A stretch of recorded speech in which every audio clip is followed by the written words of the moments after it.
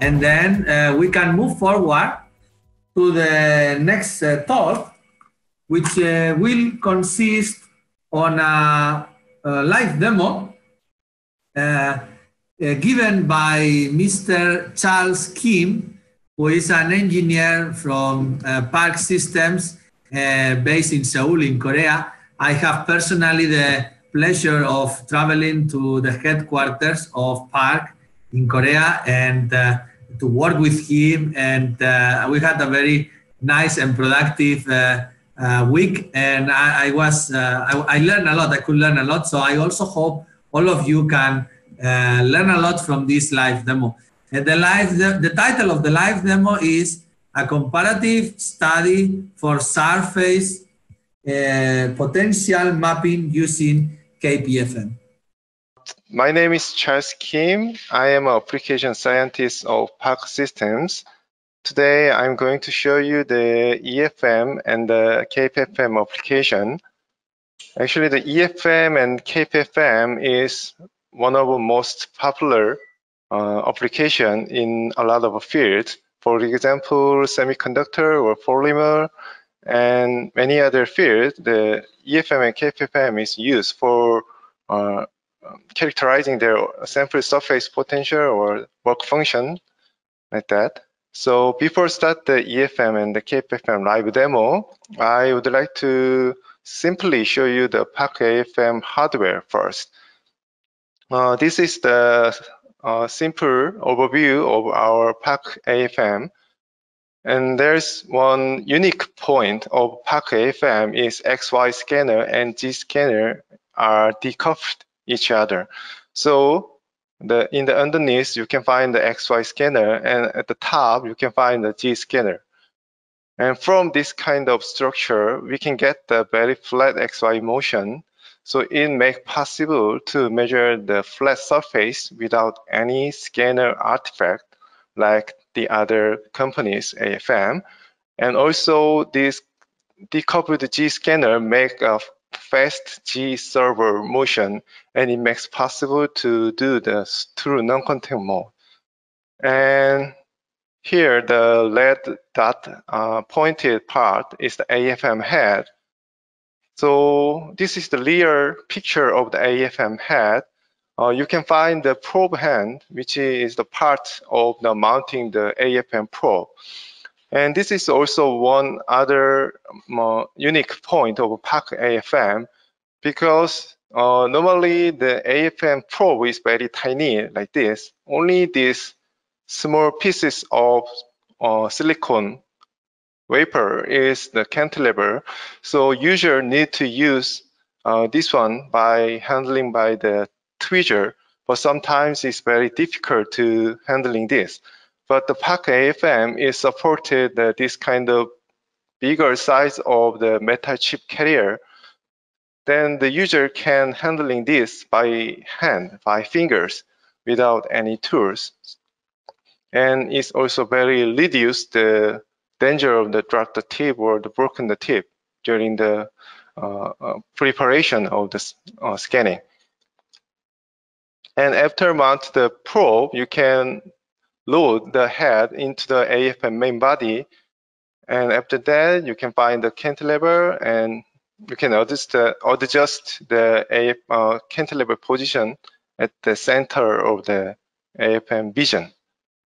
After that, actually the AFM system is using the SLD, which is the kind of laser to detecting the cantilever motion. So you need to align the laser on the top of the cantilever, but if you use the Park AFM probe, then you don't need to control the beam alignment, because every time the cantilever is pre-aligned at the center of the vision. But when you use the not mounted from the Park system cantilever, then you need to do this kind of job for align the laser.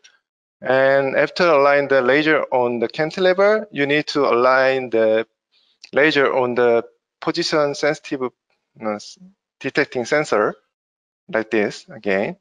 Then the cantilever preparation is done. So this is the sample, which is I show you the live demo for the EFM and the KPFM. This sample has two different electronic patterns. At the left-hand side is electrically grounded, and the right-hand side is connected to the AFM sample bias line. That means if I apply any kind of the sample bias here, then it's changeable, the surface potential manually.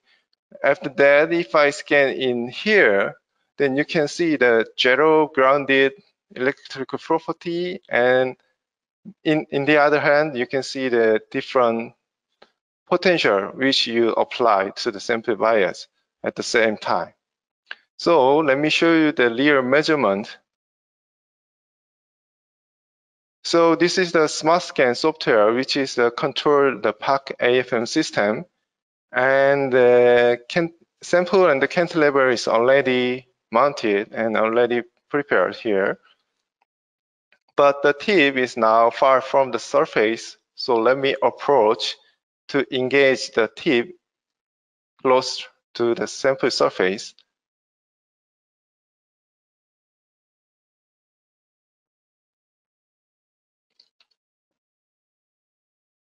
Then now the line scanning is started. Then you can see the G height signal from the top over here. And now there is the yellow line and the blue line, which is the forward and the backward line of the AFM. The AFM actually the scan in the same position twice in the forward and backward scanning. So when these two signals are matched well like this, then you can say the AFM measurement is going well. So now the forward and backward lines are matching very well, so I can start the EFM measurement first. For the EFM, actually there is no signal here, as you can see. So to see the EFM signal, we need to use the second lock-in amplifier. Actually, as already Dr. Kim mentioned in the previous talk, we need to use the second lock-in amplifier. For the EFM, generally we use the 17 kilohertz of frequency tip bias. So now the drive is the 0. So let me give the 1 volt of the drive force. Then you can see something changing on the EFM amplitude and the phase. Now I apply the EFM, the modulating here, but still there is not specific changes here because the left-hand side and the right-hand side are both 0 now because the sample bias is 0 here. So please watching here. Then let me change it to the 1 volt. Then, as you can see here, EFM amplitude and phase are changed. The EFM amplitude is represent the electrostatic force or magnitude of electrostatic force. So how big it is or how small it is.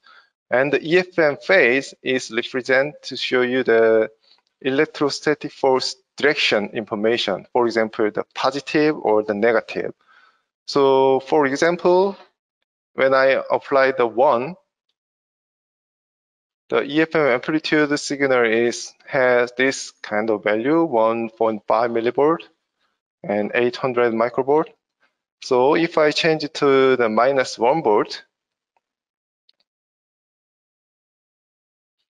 it's a little bit decreased, but still this one and this electrode has higher electrostatic force. But in the case of the EFM phase, this one and this one are upside down. So I will show you again. If I change it to 1, this higher phase signal down to the negative minus 100.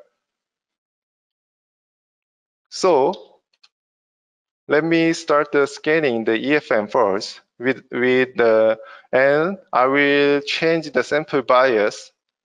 And please see here, if I start from the 0 voltage, then there's no EFM signal, EFM amplitude and phase.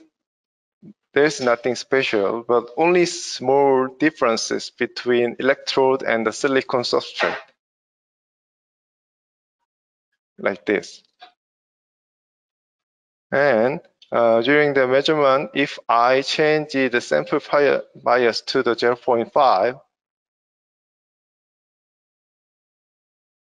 then the one by one different electrodes shows higher amplitude signal.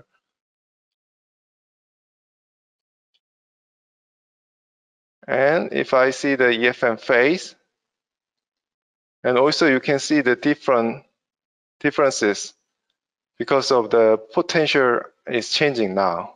So if I measuring the surface like this with different sample biases, actually I already measured the image because of the time limitation of today's talk. I already finished the measurement like this. Please see this slide. The EFM amplitude I mentioned before is represent the magnitude of the electrostatic force, and the phase is the polarity of the electrostatic force. So to measuring this image, I changed the sample bias from the 0, 0.5, 1, 0, minus 0.5, minus 1.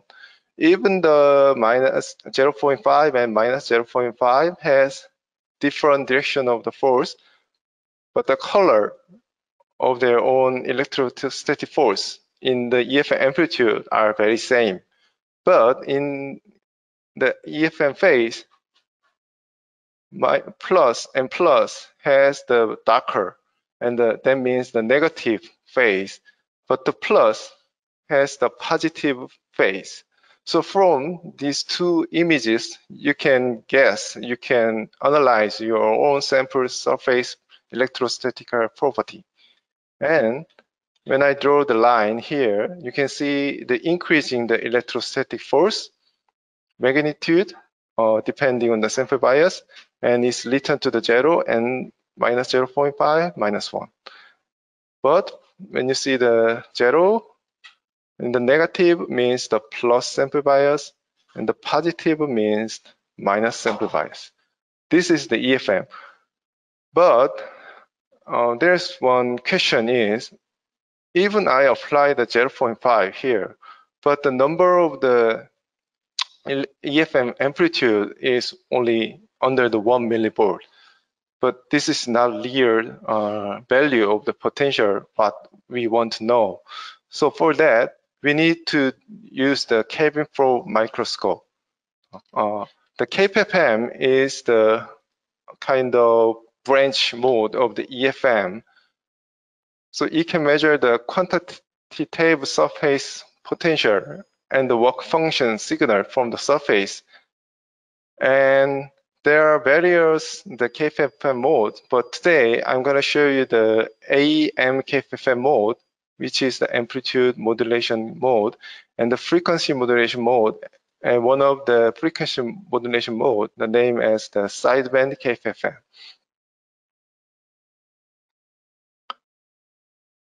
And to know the KPFM measurement, we need to understand this one first. If there's two different samples, two different material, when they have some distance, then there's just their own work function, like this and this. But when they close and connected by some electrical connection, then it's matching the Fermi level, and there will come the contact potential difference between them. So this energy gap difference is make an electrical field between them, like this. But our own our purpose of the KPFM is to compensate this field.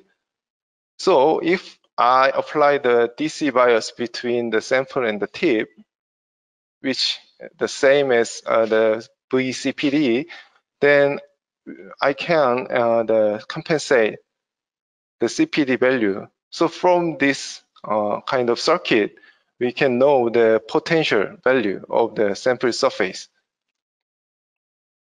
So let me show you how to measure the KPFM.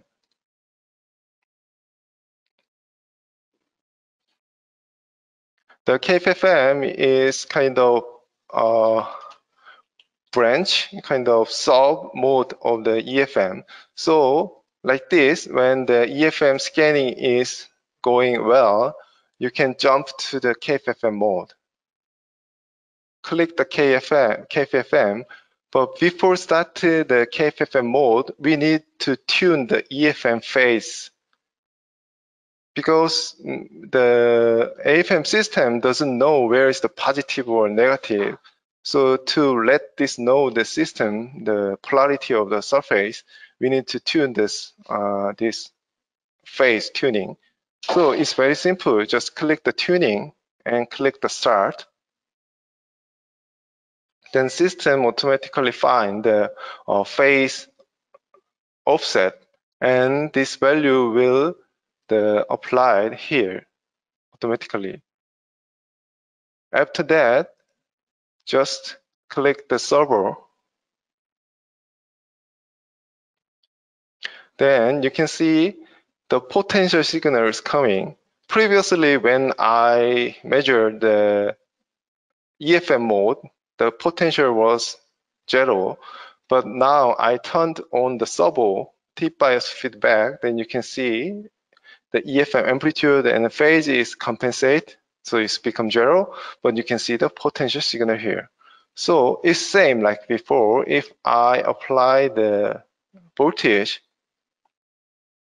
then you can see only connected electrode has higher potential.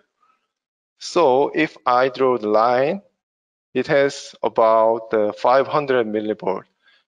Ideally, it must has the 1 volt, but this is the amplitude modulation mode. So that's why it has some averaging effect. So anyway, please see the number of this value. So if I make a 2 times bigger sample bias, then it's increasing the 2 times bigger. And if I apply the negative, then it turns to the upside down like this. This electrode become the negative value, and also it's same as like a plus 1 volt. It has 500 millivolt. If I apply the minus 2 volt, it has minus 1.1 of the potential. So let me scan the same images. So let me start from the 0 volt.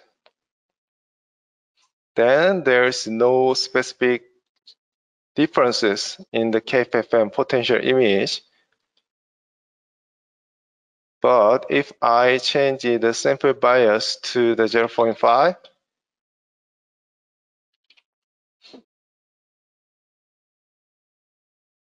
then the potential value will change to the brighter color, like this. And if I make it double, then it has brighter color than the 0.5. And also, to save the time of this talk, I already measured the KPFM image before. So it's same as like before in the EFM. I used 6 different sample biases.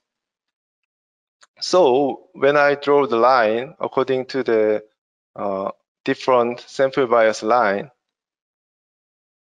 when I apply the 0, it shows almost 0 potential. When I apply the 0.5, it's near the 0.5, but because of the averaging, it has a little bit smaller value. But anyway, when it's measured the 1 volt, it's become double. And when I change to the 0 again, it downs to the 0. And when I apply the minus 0.5, it has the similar value. It's a little bit smaller than the minus 0.5. And when I give the minus 1 volt, it has the double again. But the disadvantage of the AEM KPFM is that the averaging effect. The AEM KPFM is the measuring the electrostatic force itself. You know, the force is quite long-range force, and because we are using the conductive material coated cantilever, that whole part of the cantilever is working as like an antenna to detecting the electrostatic force. So even this line is the grounded line, but according to the sample bias changes, also the grounding line changes the potential as well. So this is the disadvantage of the AEM KPFM. So let me show you then how to measure the sideband KPFM. The sideband KPFM is also very simple. To do the sideband KPFM, just change the mode, scanning mode here, the sideband. And also, previously the amplitude modulation KPFM were used the 17 kilohertz. But in case of the sideband, we just use the small value of the frequency. For example, between 2 to 5 kilohertz. So let me use the 3 kilohertz in this time. And after that, click the tuning and click the start. Then something different point over here is you can see the two different color, which mention right and the left. Because the sideband KPFM is use the side peak of the resonance frequency. So for example, if I apply the 3 kilohertz, then there will be come the 72.9 plus 3 kilohertz side peak and 72.9 and minus 3 kilohertz. So minus means the left and the plus means the right. So both two peaks information come here. And let me start the line scanning again.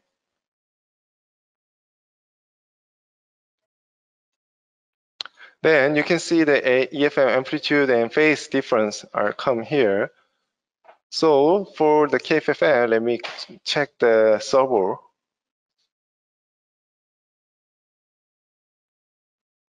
Then the potential signal is coming like before, but I guess you can feel this difference compared to the previous image is much clearer and it has much sharp edges here. And previously when I applied the 0.5 voltage, because of the averaging impact, it doesn't show the 0.5 volt. But now it's almost exactly same. Because the sideband KPFM is monitoring the electrostatic force gradient only, and that gradient is only measured with the end of the tip apex. So it doesn't influenced by the whole cantilever. So it makes the possible the much better lateral resolution like this. So if I change to the 1 volt of the sample bias, the difference between the grounded and the sample bias applied electrode is almost same to the 1 volt like this. So let's start the same measurement again.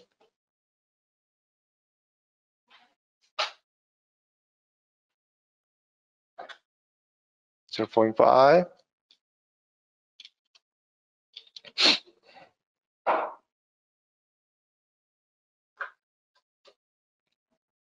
Then the value of the potential is 0.5 and 1.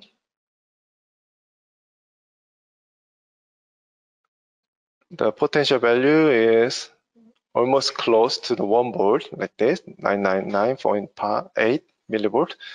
And if I change to minus 0.5, also the difference between grounded and minus 0.5 of electrode is 500 millivolt and minus 1 is almost minus 1 millivolt like this. So let's see the real image. And I already measured the same images by using the sideband KPFM. So when you see the sample bias applied the electrode here in the red line, then you can see the 0 is almost 0, 0.5 is 0.5, 1, 0, minus 0.5. But there is some small gap here, and this gap is from the tip's potential. So to know the exact work function of the sample, we need to do the calibration to compensate this kind of small offset. And also when I draw the line in the grounded line, there is no any artifact from the averaging from the near electrode. Even they are very close, but there is nothing changes in the potential. So when I compare the AM and the sideband KPFM, the sideband has much close and much exact result compared to the AM. And also when you compare this line and this line, you can see the sideband has very flat and same value on the ground line. And for the last is the calibrate the work function. Previously, I said there is small offset. That offset is come from the cantilever work function. So to compensate this value, we need to measure some sample which we already know the work function. So if we have some sample, if we already know the work function of the sample, then we can use it as a reference. So for example, here, if I scan the sample surface,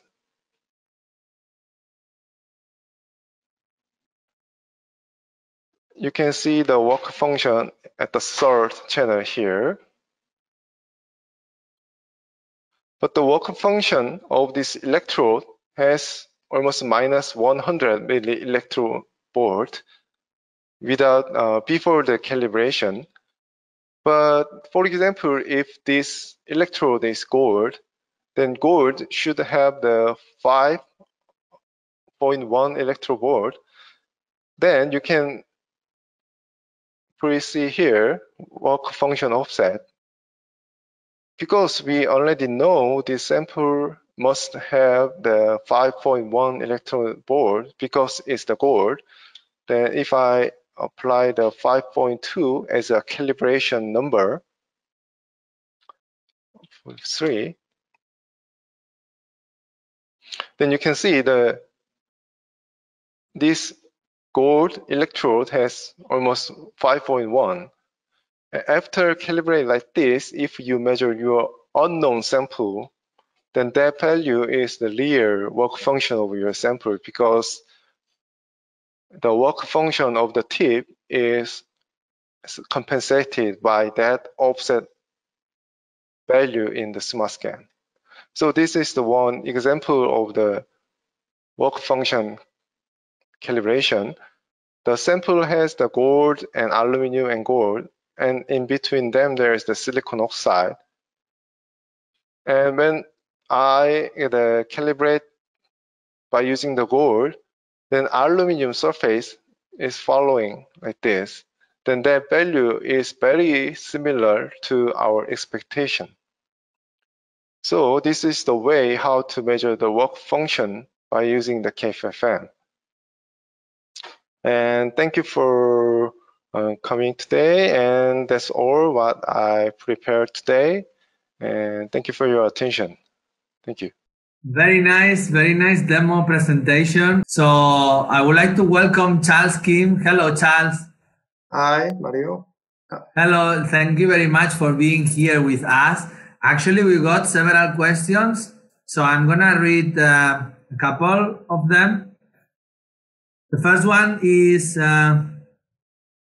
why did the grounding line change for AM KPFM mode? Can you please elaborate? That reason was already explained in the sideband KPFM.